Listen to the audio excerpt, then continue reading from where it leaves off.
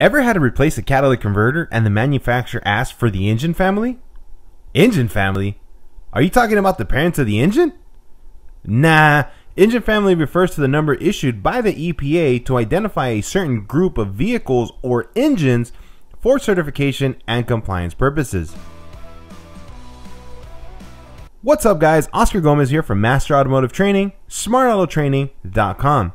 If you haven't done so already, go ahead and hit that like and subscribe button right now. This way you'll make sure that you're always alerted every time I drop a new video. Today's topic, engine families. Engine families are issued by the EPA and are not commonly used by automotive technicians.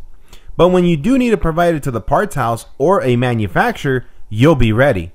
In this video, I'll be showing you guys what an engine family number means, where to find it, where to look it up. Go ahead and grab your tools, guys. Let's get ready. Let's hit it.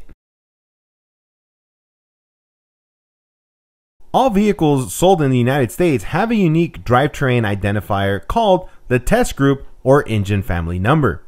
This number allows owners, parts suppliers, service providers to determine the specifications and installed emission control equipment on the motor vehicle. Because many vehicles have several different configurations, this number will provide specific information about the emission control system and the exact standards that the vehicle was designed to meet.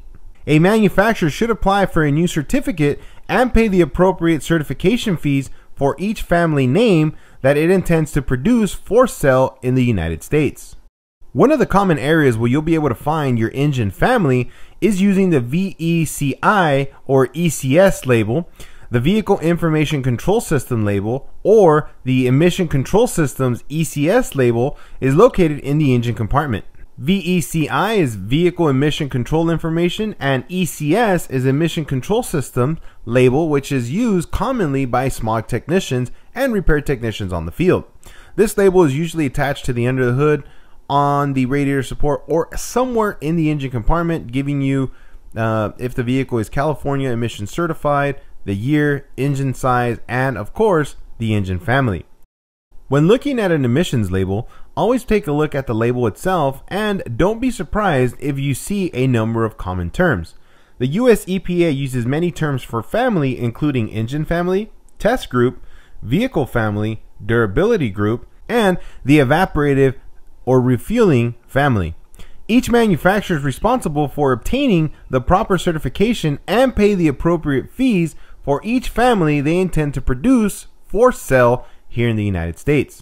The engine family number is usually made up of a 12-character code that's used to help identify all parts of a particular engine.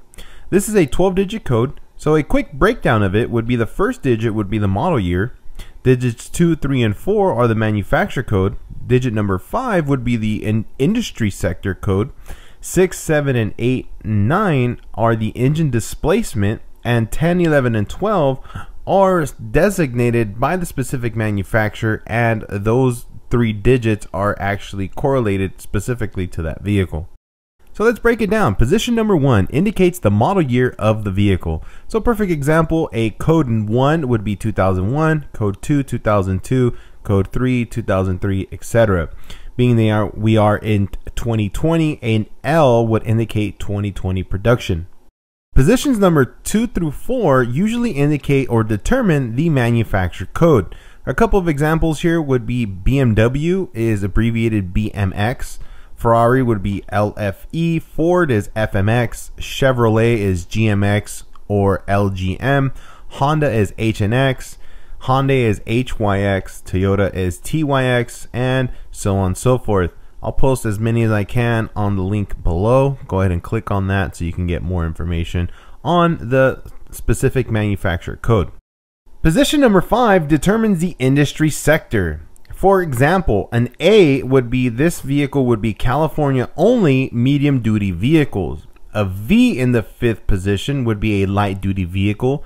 A T in the 5th position would be a light duty truck or medium duty passenger vehicle. Those are just to name a few. Go ahead and click in the link down below and I'll give you a full list created by the EPA, so this way you can verify which industry sector this vehicle that you're looking at comes specifically made for. Positions 6 through 9. These are going to be the engine displacements listed in liters. So no conversions will be necessary. They'll be written out the way it is to be expected for that specific engine. So let's take a look-see. We have 2 digits, a decimal point, and a third digit.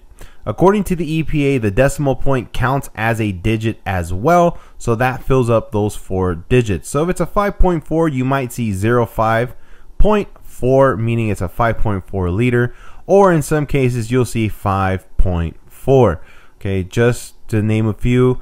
Always make sure that you guys look them up just to be on the safe side. However, it always varies from manufacturer to manufacturer and the specific engine in which you are paying attention to or looking at. Positions 10 through 12. These are a combination of characters that are made in order to provide a unique ID for the engine family name. So this is created by the EPA or the manufacturer, and this is to give it a unique ID number that's attached to the end of the 12-digit number. This is ending or closing the engine family number. For us, it's always breaking it down, so this way we can verify what year, the sector, the vehicle type, engine size, and then the last part, unfortunately, we don't have any information for us to cross-reference unless you can get that from the manufacturer. And that's it, guys. I hope you guys were able to learn something new today. This is some good information. I know we don't use this quite often. I know especially for us as smog technicians or the repair guys, we really don't look at it besides to make sure that's the actual engine size that we're looking at. However, if you are installing catalytic converters or emission component parts and you do need to know the engine family, at least now you're going to be able to know where to find it. If you need more information on it, click in the links down below where you'll be able to actually decipher it a little bit better and know more information about which specific vehicle you are actually looking at. If you haven't done so, guys, before you guys take off, make sure you guys hit that like button. Make sure you guys hit that subscribe button. Unless you guys like missing out on good information, then go ahead and ignore it and just walk away. Always remember, guys, making sure you guys are picking up the best information possible. The only way you're going to do that is by liking and subscribing. If not, you're going to be missing out. But hey, don't worry about it. The next guy who comes along is going to get that information, not you. Do you want to be that guy? I didn't think so. So go ahead and hit like, hit subscribe. Make sure you guys are following along. Make sure you guys are sharing these videos as much as you guys possibly can. We work very hard to give you guys the best. The only way we can give you guys the best is if you guys keep promoting and letting everybody know to come check out the best. Always remember, guys, that we're bettering the automotive industry one technician at a time. The only way we can do that is by getting the word out there. So make sure you guys are helping us do that. As always, guys, a good technician's always learning. Signing off here, Oscar Gomez, smartautotraining.com.